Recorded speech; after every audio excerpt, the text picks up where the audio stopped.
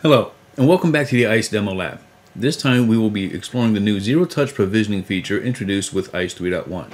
What is zero-touch provisioning? Well, I'm glad you asked. I'll be referring to it as ZTP in this video. ZTP is a method to automate the process of completing the setup script that appears during the middle of the ISE installation.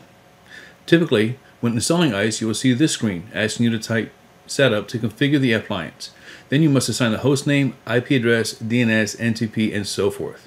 The problem is that this can hold up the installation of ISE if you're not sitting and watching the console window. Using a script to pre-populate these entries in an automated manner can drastically decrease the amount of time it takes to install ISE, especially if you're installing multiple ISE nodes. There are different methods that can be used for the ZTP process depending on the platform on which you will deploy ISE.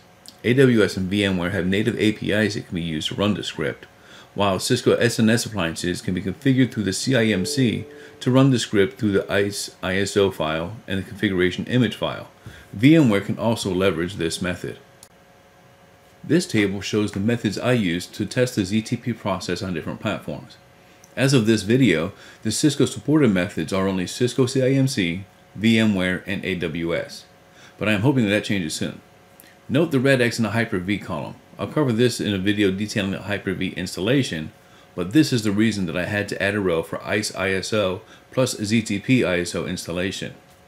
ZTP was created with Cisco CIMC in mind, and the use of the image file for ZTP configuration can be traced to this.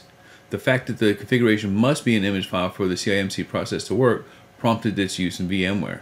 Since VMware and CMC were the only platforms documented in the installation guide and the image file worked, there was no need to try any other file types. As you can see, the configuration as an ISO file works and can be used in any of the virtual environments other than AWS.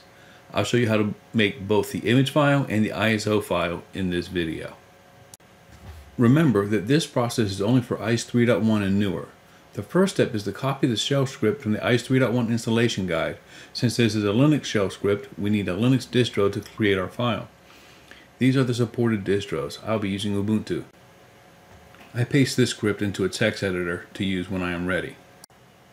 Then it's time to make the configuration file. I'll create this in a text editor on my Ubuntu box so that I can quickly make changes to the hostname and IP address for multi-node deployments. When looking at the documentation, you can see that a repository can be created through this file. This repository will not be available after installation, so why could we need it? Well, by thinking ahead, Cisco has built in the ability to install a patch to the installation before the final reboot. Not only that, you can also install hot patches. These install after the patch. In this case, I'll be installing the log4j hot patch. You can also enable any of these listed services through the use of this file. In the terminal window of your Linux box, open Nano. Paste in the script you copied from the installation guide and save it as create ztpimage.sh. Then run the chmod command to make it executable. Go back into Nano, paste your configuration file, and save it with the file extension .conf. Finally, using the sudo command, we can create the .img file. I'll show you what this looks like as I do it. On your Linux box, open your browser and point it to cs.co/ISE Install Guides.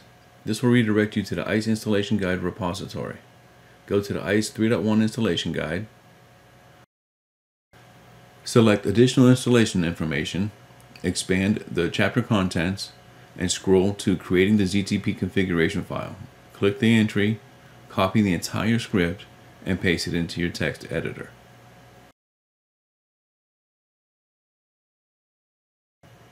Open a new tab for the text editor and create your configuration file.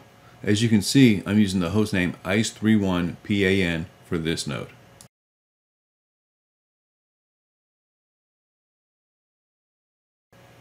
Open your terminal window and run Nano. Paste in the shell script we copied from the installation guide and save it as create ztpimage.sh. You can see when it appears in my home folder.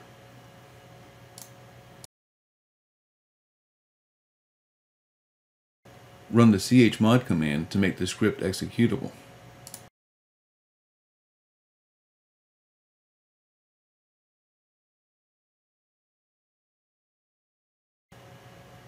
Run Nano again and copy the configuration we created in the text editor into Nano.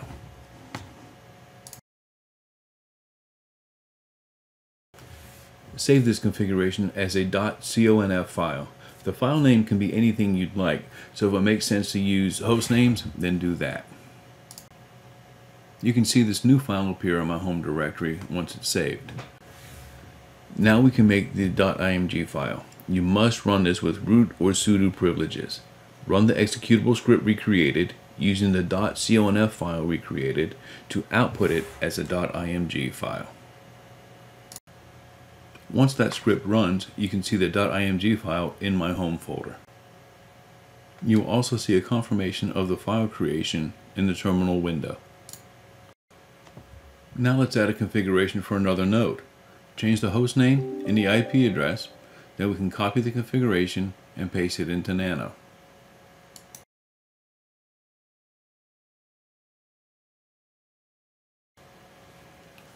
Save this new configuration using the new hostname we used in the configuration file. Once it's saved, we can use the sudo command to create another configuration image. This time, however, instead of the .img file, we're going to create a .iso file. As you can see, once we've created our executable script, we don't have to recreate it. We can constantly use that same script to create all the configuration files we need for the entire deployment. So the only thing we need to change is the hostname and IP address to create new files. Now we have the file we need to install ISE with zero-touch provisioning. Stay tuned for further videos in this series, and I'll go through all the different hypervisors that ISE is supported on, and we'll show you how to install on every platform that is possible. Thank you.